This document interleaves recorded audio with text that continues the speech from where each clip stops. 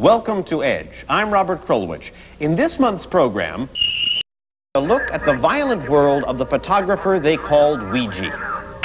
America has thousands of photographers and a growing number of video enthusiasts who, if they come upon a crime, whip out their cameras and shoot.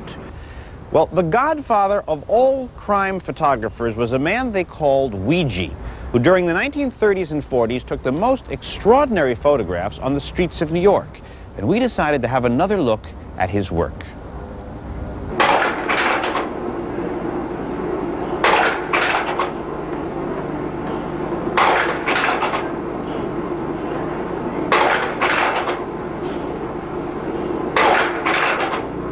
I took a leaf out of the Racketeers book and took over New York City for myself. No other freelance photographer was allowed to work out of Manhattan Police Headquarters. This was my exclusive territory. I would start my tour at midnight. First, I checked the police teletype for background on what had been happening. Then, into my car. I would turn on the police radio, then the car radio, which I tuned to the egghead stations for classical music. Life was like a timetable, tragic but on schedule.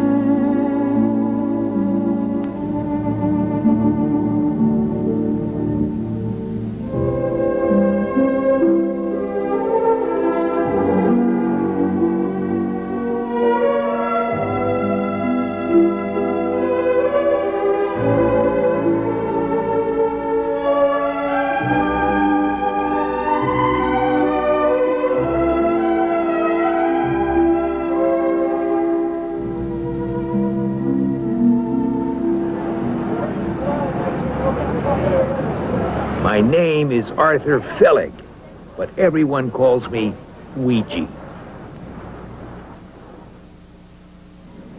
He was creative. He was before his time. He knew what he was doing. The other guys were lazy. Some of them might have thought about it was good enough, you know. But WeeGee had to be one step better in order to sell the picture, see? And he was actually 2 steps better, you know. What made WeeGee unique were several factors. First off, he was the first news photographer to regularly photograph the response to an event, not just the event itself, and that came from freelancing. He had to do something different from staff photographers at the scene. Second thing is he had a wonderful sense of humor. He knew how to create a photograph. He also knew how to take advantage of what was there. What he is probably most famous for was recognizing signs.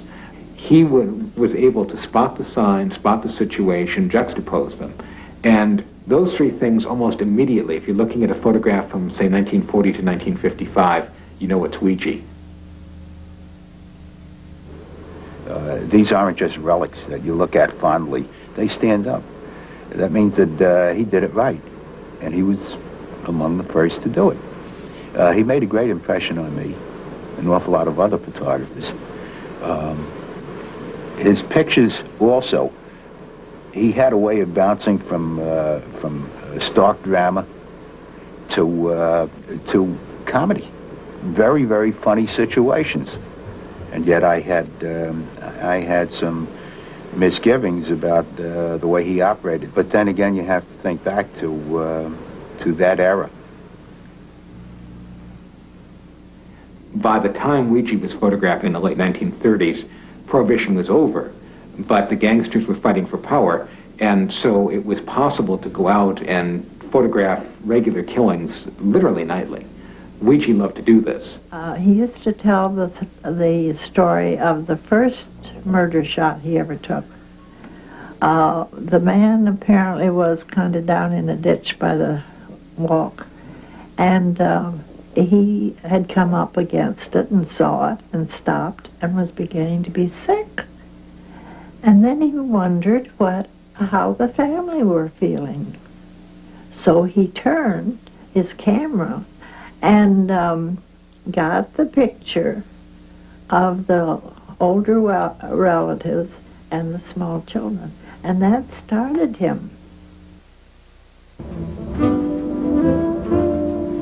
I was taking some of the best killing pictures of my career.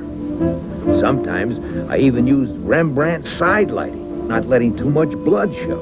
And I made the stiff look real cozy, as if he were taking a short nap. I don't mind photographing gangsters littering up the gutters.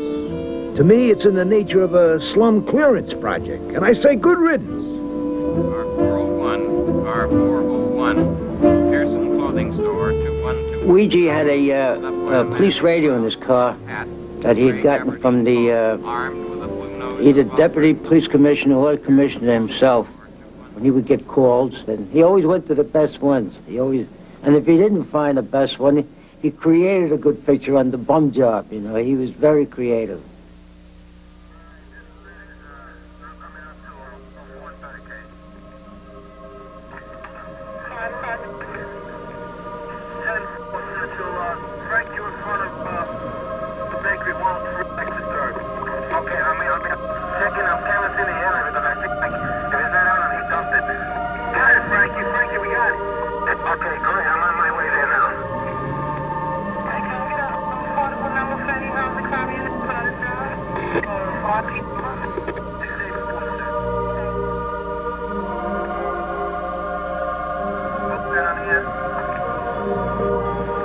Somehow the word spread that I was psychic, because I always managed to have my pictures in the hands of the paper before any news of the event was generally known.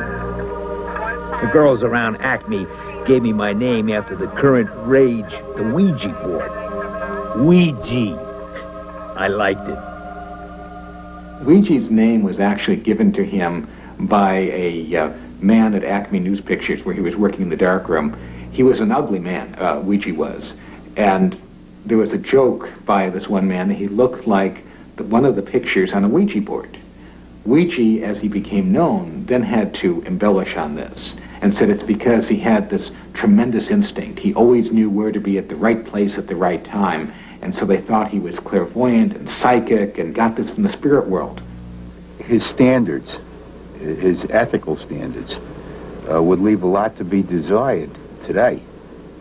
WeeGee seemed to always seem to think, he always maintained that it was the final picture that counted more than anything else, including in some ways the story itself. He played by hard rules, hard, fast rules, and his feelings were that you do it, it doesn't really bother them that much because they're so tied up in their grief that they don't realize. You know, they may get angry, but, you know, it's nothing compared to what has just happened in their lives. That's the way he was. WeeGee was so close to the police by essentially bribing them with free photographs that he could do pretty much anything he wanted. He also could get away with having the police manipulate the scene. Most of the pictures people think are manipulated were not.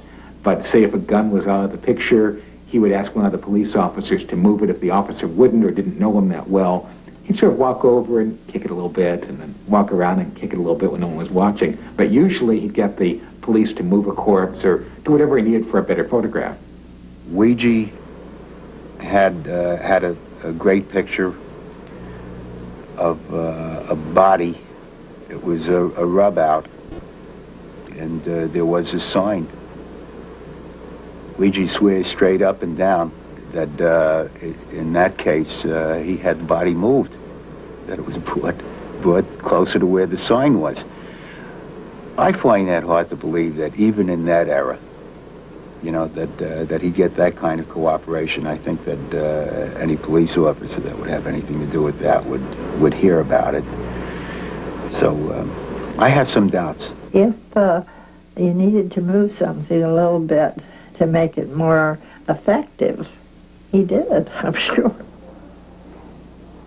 He was the individual that kept to himself. And I think most people knew that. They didn't quite know what to make of him. He was big and baggy and didn't care how he looked. And that sometimes attracted more attention to him than the fact that he was taking good pictures. The WeeGee image is one of an absolute slob of a man, totally illiterate, who went around smelling bad, looking bad, and being a womanizer. The reality was WeeGee was a brilliant intellectual, a man who was extremely well-read. In the early days of his freelancing, he would write as well as photograph, which a lot of people don't realize. They assumed that later, when he became famous, any writing that was done was ghosted by someone else. He created the image of WeeGee. Part of the trouble with my freelance photography, I decided, was overproduction.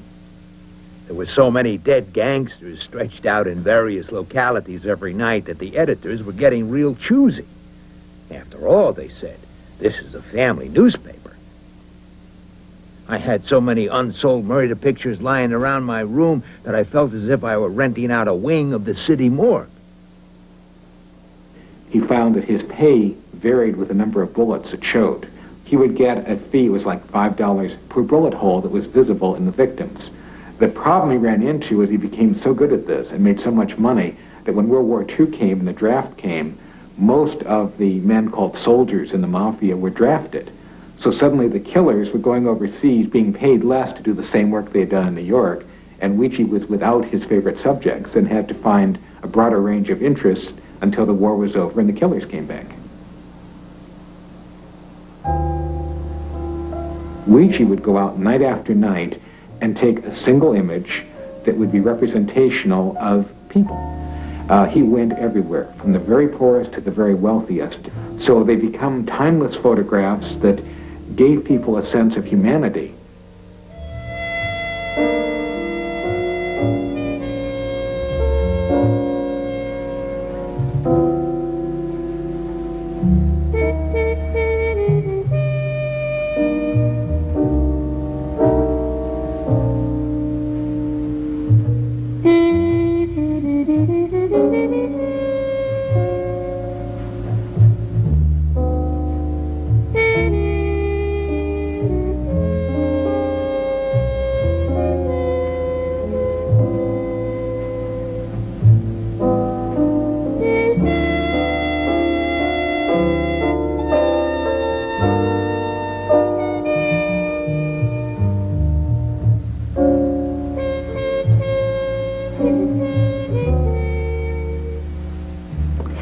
Care too much about social problems.